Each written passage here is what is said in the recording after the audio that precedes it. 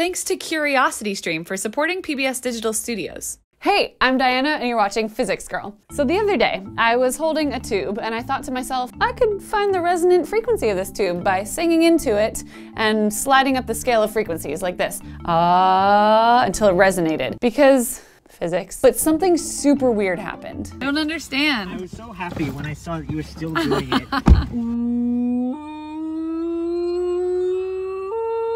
There were some notes I could not sing, where my voice just cracked. I asked some of my musician friends what they thought was going on, and some of them thought that it was maybe psychological, so I tested it on them. You have to hold it against your mouth. Yeah. Like I'm singing through it. Yeah.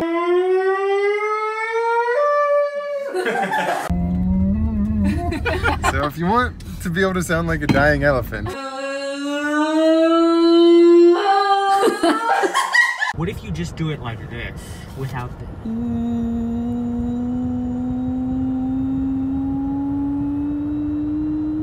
don't have any problem. I'm not faking it. I think you're faking it. It's a really weird and specific thing to fake. Everyone was experiencing the same thing. A cracking voice, the inability to sing certain notes, and on the same notes. That's just weird. There is something weird going on there. There's something weird going on. If you want to try it for yourself, I will include your best dying animal noises in a future video, so I'll leave instructions on how to get me your videos at the end of this video. So what was I trying to do in the first place? And why didn't it work? What is going on? Okay, so you know how sometimes when you blow into a bottle, you can get it to whistle? I'm gonna pass out. The note that it whistles is the natural frequency of the space inside of the bottle. Most things have natural frequencies. Pipe organs. The note that each pipe plays is one of its natural frequencies. Wine glasses. When you flick a wine glass, you can hear it ring with a specific note. That's one of its natural frequencies. Yeah, I know. Most musicians don't call notes frequencies, but I'm a physicist, and a sound wave is basically just air moving back and forth at a specific frequency, so frequencies it is. Something notable about natural frequencies is that if you push something at its natural frequency, it'll have a huge response. It'll resonate. If you sing at a wine glass at its natural frequency, your sound pressure waves will match the glass's resonant frequency, and it'll vibrate more and more and more and bigger until it breaks.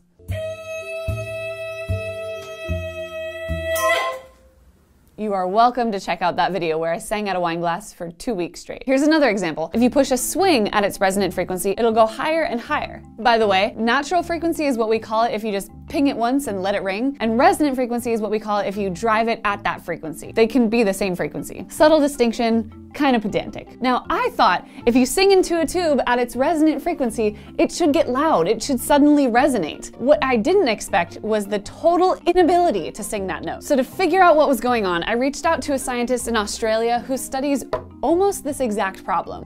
Weird. It's possible that even the experienced singers don't deal with it. Even experienced singers would experience something weird here. What's going on is that your vocal cords or your vocal folds are dealing with the pressure pushing back from the tube, and that push is very different below the resonant frequency, at resonance, and above resonance. Professor Wolf explained using a spring as an analogy. Here's a mass on a spring. So here we've got a system which, at its natural frequency, exerts a large oscillating force here. At resonance, we get a large force. But well below that, its force is very small. The oscillatory force is very small. Well above it, it's very small.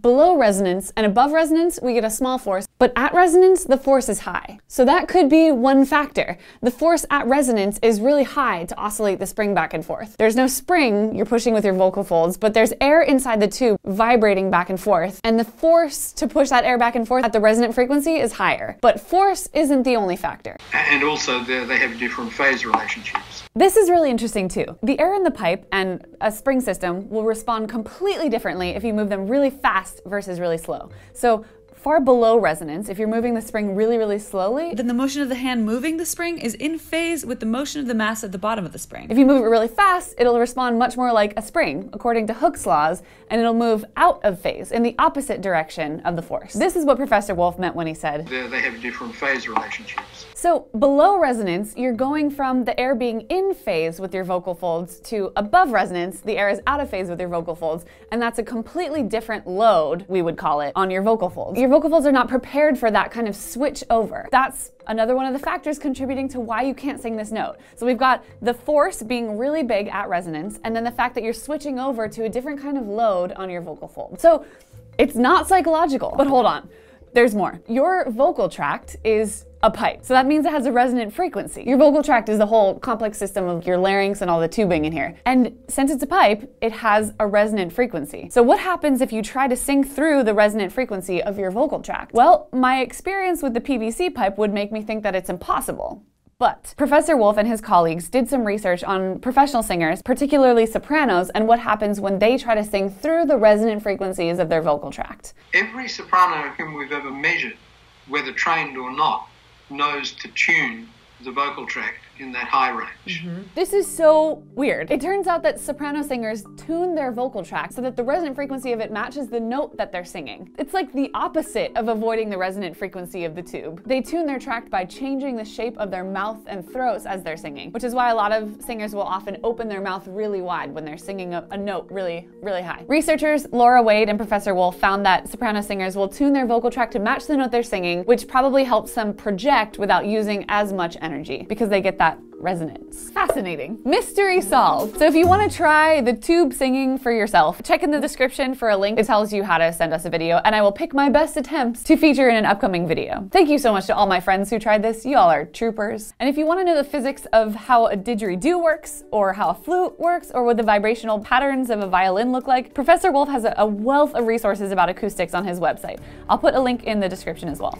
Thanks so much for watching, and happy physicsing. Thanks to CuriosityStream for supporting PBS. CuriosityStream is a subscription streaming service that offers documentaries and nonfiction titles, including CuriosityStream originals. For example, they've got this documentary called Nature's Mathematics, which looks at how intricate and subtle mathematical rules can produce the patterns and shapes and colors that we find so mesmerizing in nature. You can learn more at curiositystream.com/physicsgirl.